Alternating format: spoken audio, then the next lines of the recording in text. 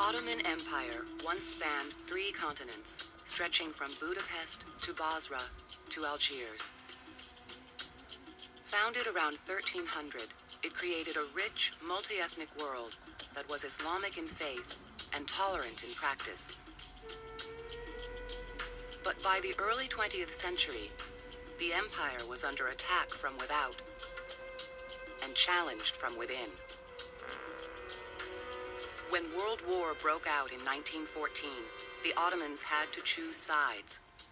They cast their lot with Germany and Austria, and against Britain, France, and Russia. That decision would lead to the empire's final destruction and the creation of the modern Middle East. World War I was the most important political event in the history of the Middle East. And if we look at the Middle East today, we can see the after effects of the First World War up to the present time. World War I was a catastrophe for the Middle East in the sense of famine, in the sense of redrawing boundaries, in the sense of ethnic cleansings that took place during the war and after the war. So in all, it was the major defining experience of the Arab world and the Middle East of the 20th century.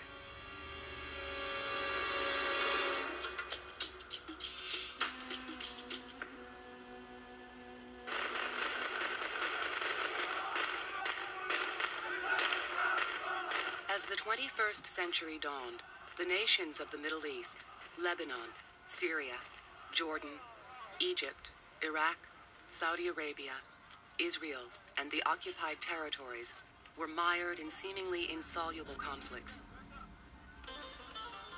But if their people's roots are ancient, the conflicts are not.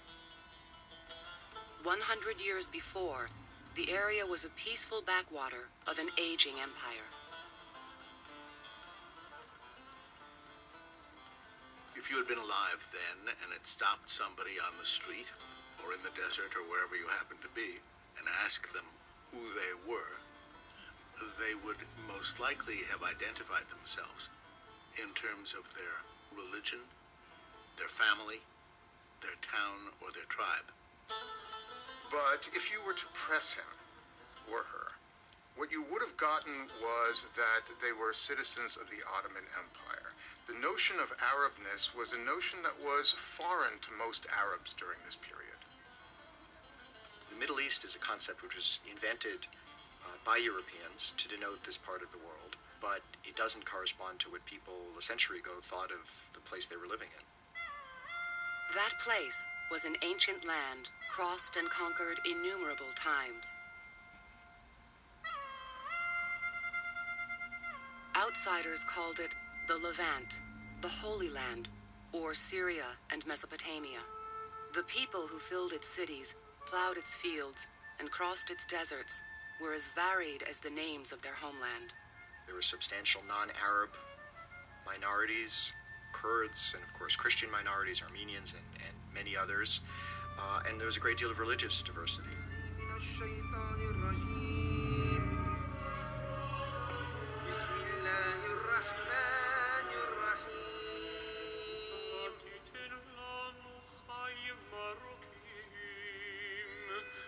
In 1492, when Spain expelled its entire Jewish population, the Ottoman Sultan offered them refuge. In later decades, while European Jews continued to be persecuted, Ottoman Jews lived in relative peace and security alongside their Muslim and Christian neighbors in cities and towns throughout the region. Each city, Damascus had its own identity, Cairo had its own identity, Aleppo had its own identity, Beirut had its own identity, and I think each center was in many ways a world unto itself.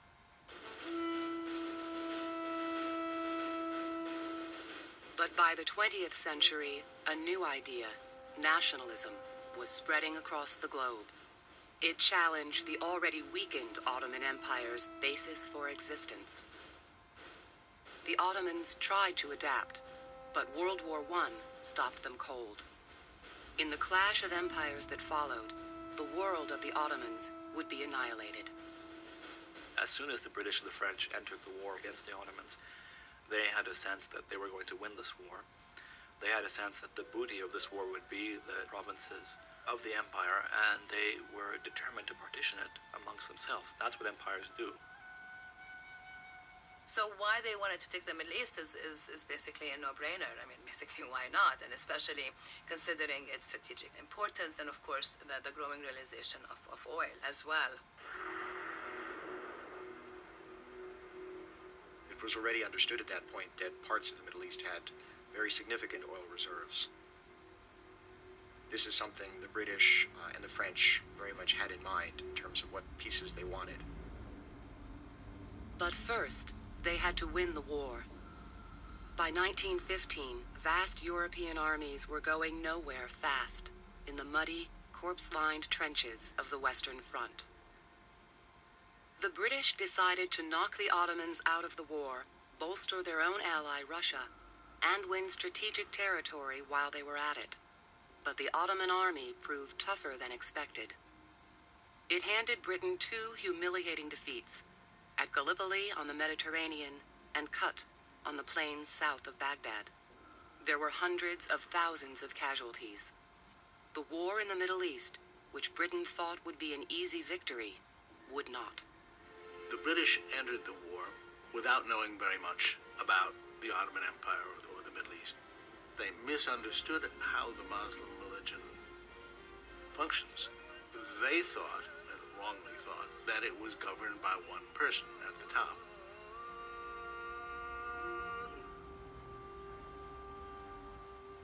The British were terrified when the Ottoman Sultan called for a jihad, a holy war against the West. India, the jewel in the crown of Britain's own empire, had the world's largest Muslim population. They were very, very afraid that the Indians would heed the call for jihad. So they needed somebody who had some religious credentials to issue a counter call, a counter jihad. Sharif Hussein, a tribal chief from Western Arabia, seemed to fit the bill. The Ottomans had appointed him official guardian of Islam's two holiest places, Mecca and Medina, because he descended from the Prophet Muhammad. But they were about to replace him, and Sharif Hussein had to act fast. Hussein, to save himself, had to shift to the Allied side of the war. That was the only game going then for him. But people in Syria and Damascus and Aleppo were not sort of just sitting around waiting for the Sharif to take action or thinking that without him nothing could happen. In a sense, he himself promoted his own importance and certainly continued to do so during the war itself. British imperial officials exploited pre-existing national sentiments. They participated in a correspondence with the Sharif of Mecca, Hussein, and they encouraged an Arab revolt against Ottoman Turkish domination, and they encouraged the rise of national sentiment. The deal struck between Britain and Hussein in late 1915 became known as the Hussein-McMahon Correspondence. Henry McMahon, British High Commissioner in Egypt, represented his government. Subject to the modifications stated above, Great Britain is prepared to recognize and uphold the independence of the Arabs in all the regions lying within the frontiers proposed by the Sharif of Mecca. They were basically promising independence. That's at least how the Arabs understood it. And that's the way I would say any reasonable reader of the correspondence would interpret the same thing. The British basically were saying, we'll give you independence, you the Arabs independence, if you rebel against the Turks. But there was no firm commitment, and the correspondence was secret. Hussein was no dummy. He himself said it was rather like two people who have decided to inhabit a house, but they haven't decided who gets which rooms. But certainly at the time, in 1915, it was enough for the Arabs to feel they had British support. And again, the guns and the money and the British intelligence officers arrived soon thereafter to launch a revolt against the Ottomans and tie down significant Ottoman forces. In June 1916, Sharif Hussein set out to keep his part of the bargain. At first, only his own tribesmen joined him, and after one victory at Mecca, their momentum ground to a halt. Sharif Hussein was neither the nationalist nor the military leader Britain thought he was. There was a tendency to think of all Muslims as the same, or assume that just because the Sharif of Mecca was willing to engage in anti-Ottoman activity, that perhaps because he was a Muslim, everybody else would follow suit. That was a big mistake, as it turned out, because certainly the Arab Revolt did not generate widespread, revolution all over the empire against the Ottomans. It didn't. But for Britain, the Arab Revolt's military value paled beside its political importance. They gave the British political cover to portray themselves not simply as invading colonialists, but as allies of the people who were bringing liberation and independence to the Arabs against the oppressive Ottoman yoke, as they portrayed it. The wartime brutality of Ottoman commander Jamal Pasha would play into Britain's hands, turning more Arabs against the empire than the Arab Revolt. Jamal became the military ruler of Syria. So he had a sort of domain of his own, and he became convinced that there were dangerous, seditious elements at work, Arab and Jewish. Jews were driven out of Jerusalem, and quite a number of Arab leaders were convicted and executed. He wanted to make everyone afraid of him, and he did.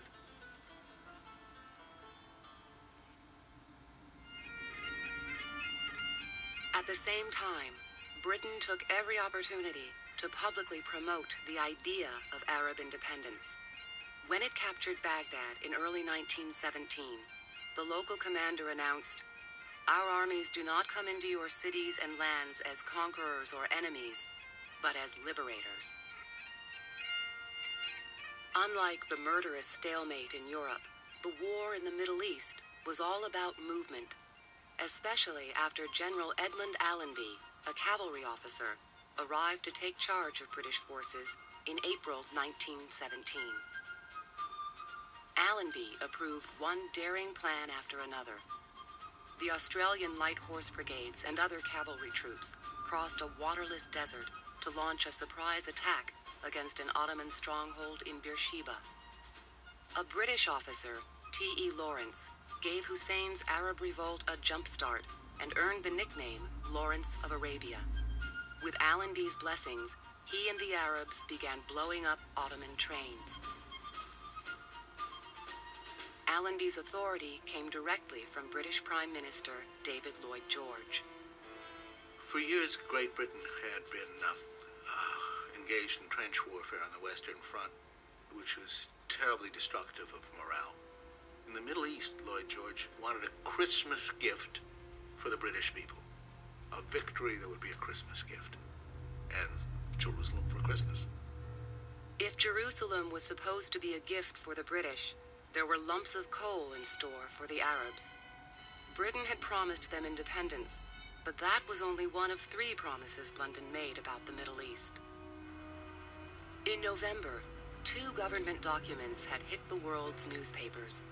The first was the Sykes-Picot Accord, a secret deal Britain and France had made to divide up the Middle East between them after the war. France would take the northwest, and Britain the rest. No land was set aside for the Arabs. The British were duplicitous. The British basically were triple dealing. They were promising the Arabs independence. In 1916, they signed a secret agreement with the French, the Sykes-Picot Agreement, where they partitioned the same region they've promised to the Arabs as an independent state.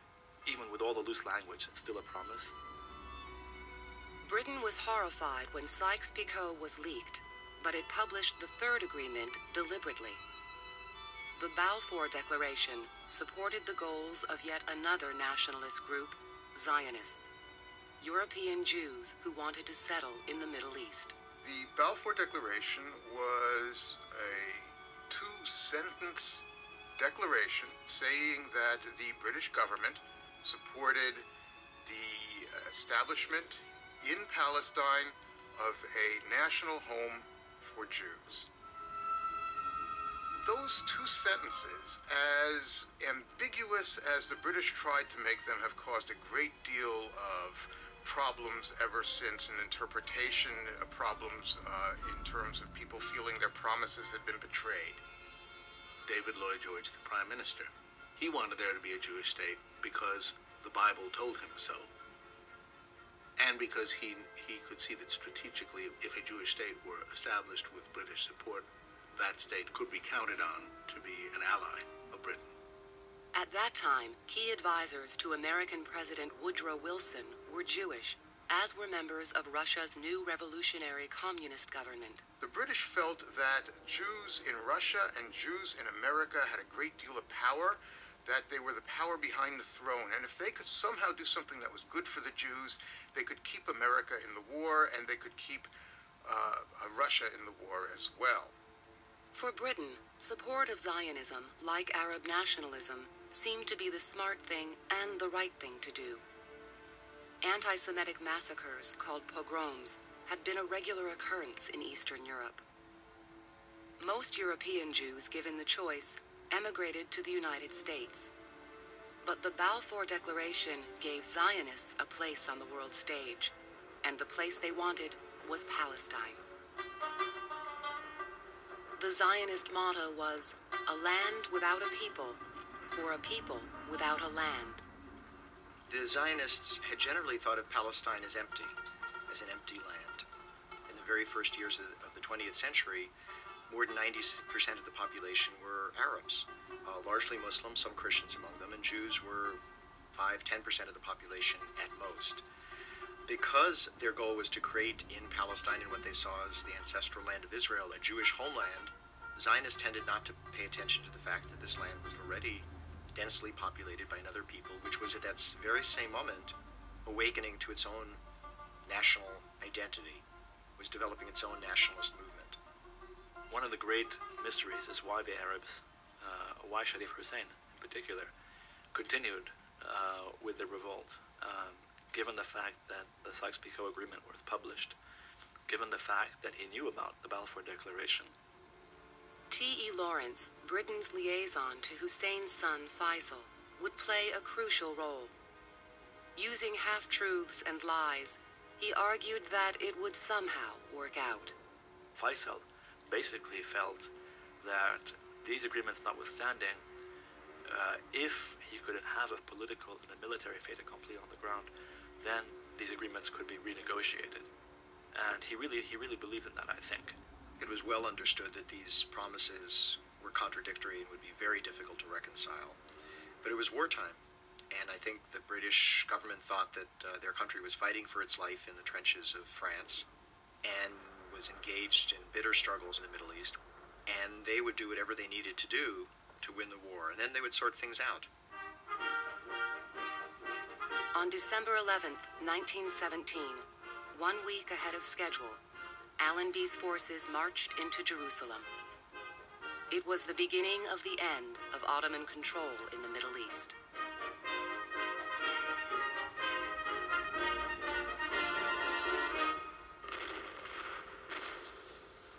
There would be 10 more months of bitter fighting.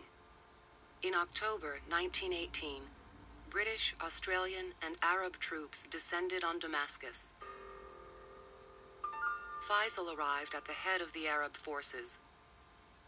Once in Damascus, he began organizing an independent Arab state, but General Allenby told him to be patient and trust that Britain and France would treat him fairly.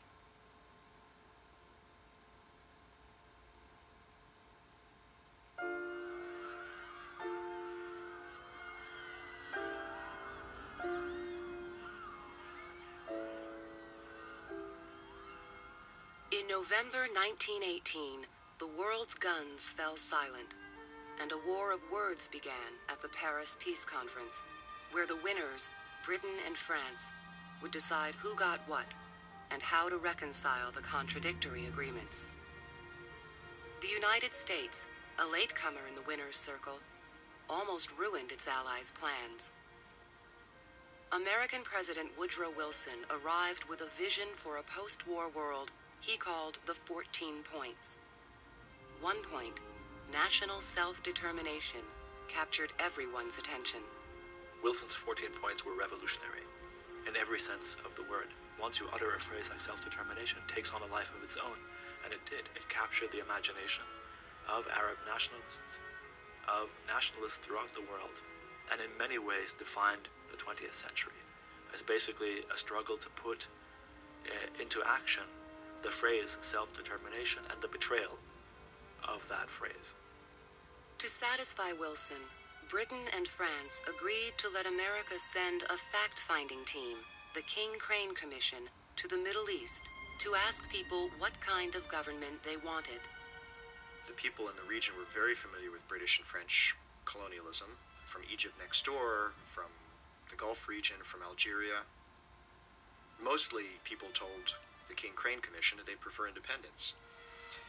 In the long run, it didn't have any great effect, because the British and French wanted control of this region. They wanted to divide it up the way they did, and the United States acquiesced.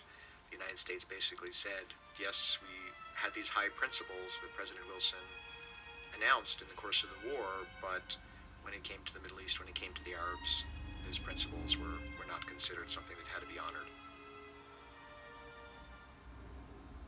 Wilson had a very clear sense that there were, in the end, superior civilizations. There was no equality in the end between the British, for example, and the Arabs. Wilson never for once entertained the idea that these were equal peoples. The results of the commission, perhaps the first of its kind in the world, were suppressed. In one last attempt, Faisal tried to claim what he believed was due the Arabs. Faisal proclaimed an Arab government with the right to rule over all the Arab provinces of the Ottoman Empire, and that government remained in Damascus until the French wanted to cash their check.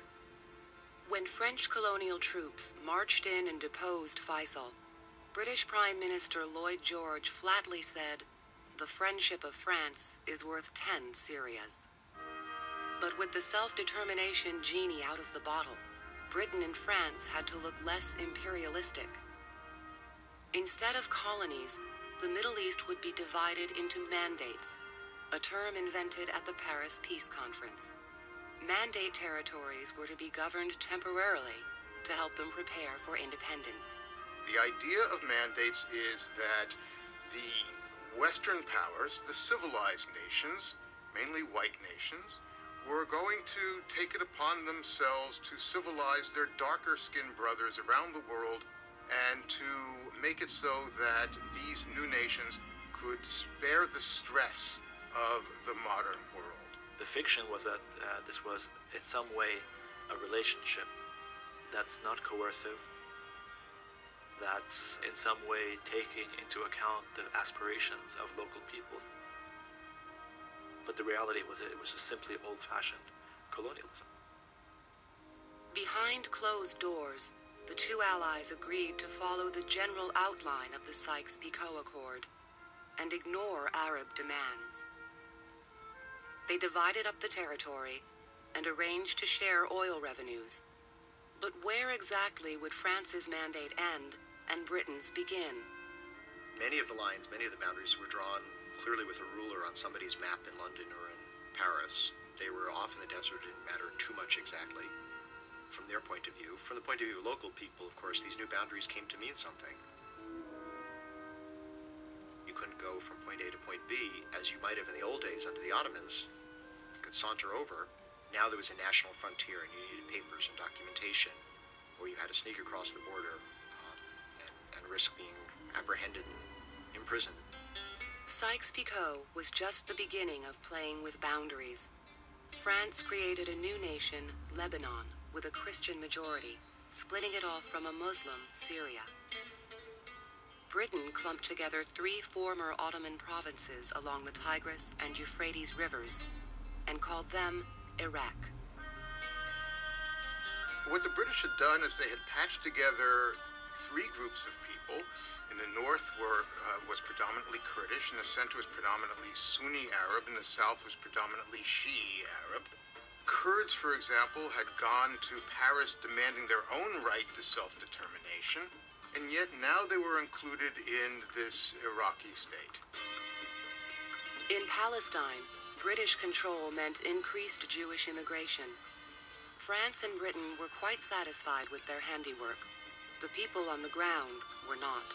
Certainly by the end of the First World War, and definitely after the declaration of the Balfour Declaration, there was an awareness that things were changing. And perhaps even more important to stress is that the change involved certainly Jews, but Jews who were also primarily Europeans. And in that sense, they probably elicited more hostility than their neighbors next door who had lived there forever.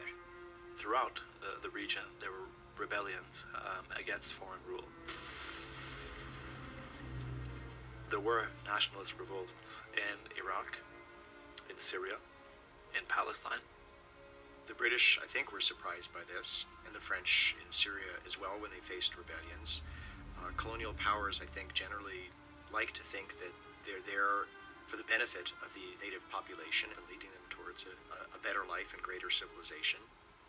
The natives tend not to see things that way and feel that they're capable of ruling themselves and that foreign rule is not in their country's interests and that they should go home.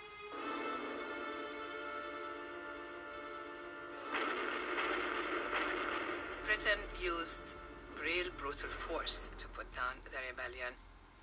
Some people think that up to 10,000 Iraqis died in those anti-British activities. They mounted huge operations, air operations.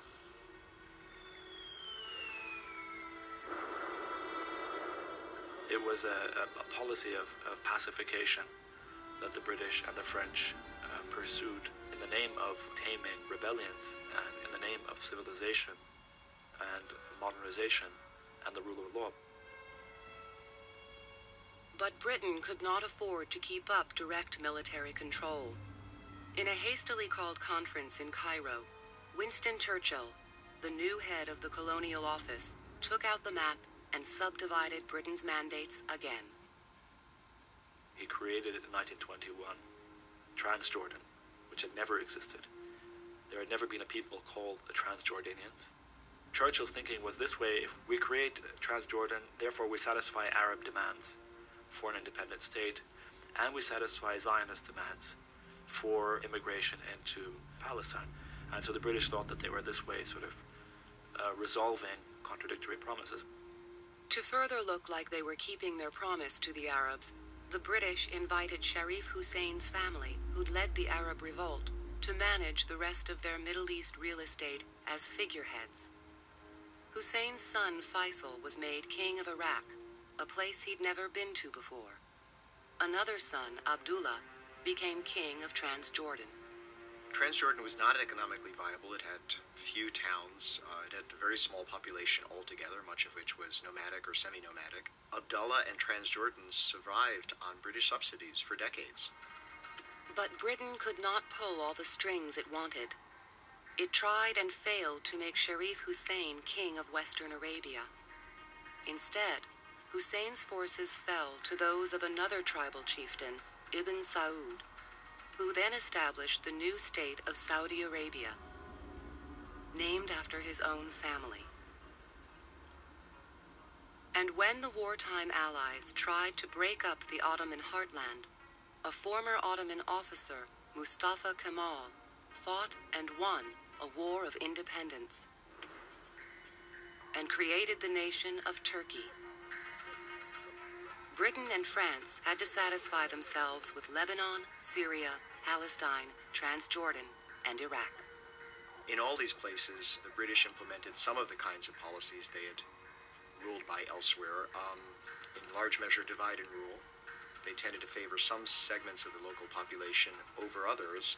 And this, of course, in the long run had unpleasant consequences because it undermined various relations among ethnic and religious communities which had been in place for decades or centuries in some cases. So by definition, the partition has created smaller, weaker, more dependent states.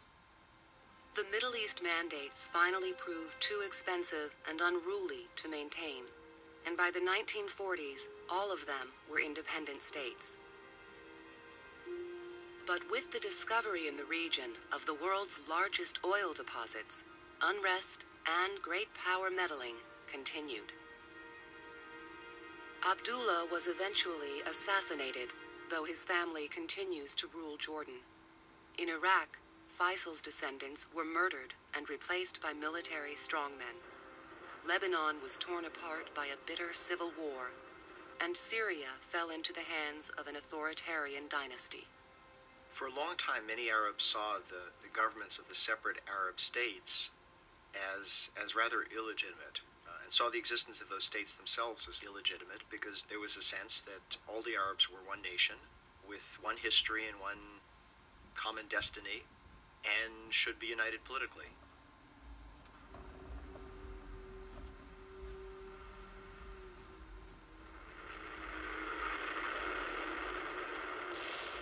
But the dream of a united Arab state received another blow when the world went to war again, and yet another line was drawn in the Middle East.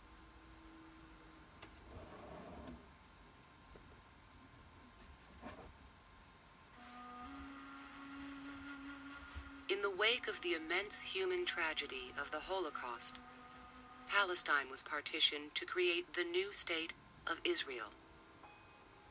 That line simultaneously created a new category of refugees, Palestinians, whose lives have remained intertwined with those of their fellow Arabs.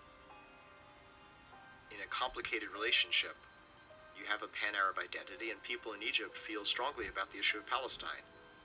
It's a hot issue across the Arab world. People feel that what happens to the Palestinians has some bearing on their lives, on the one hand. On the other hand, there is also a very strongly rooted sense of Egyptian identity, which is different from Libyan identity or Algerian identity or Syrian identity. When Arab activists and reformers began working for more representative government in the early 1900s, no one could have predicted the tinderbox of volatile states their descendants would inherit. They thwarted nationalist sentiments. The demise of secular Arab nationalism paved the way, inevitably, I think, to the rise of Islamic fundamentalism. The way that you draw borders is obviously of tremendous long-term consequence. And so in a sense, we absolutely can say that those sort of like imperial messing around with borders is, of course, a messing around with people's identities. That obviously is a very, very dangerous thing to do. No line is ever so straight as to suggest that there are no other influences. I mean, it's a very complex history, but the Western powers ended up sowing the seeds of hatred, which would come back to haunt them.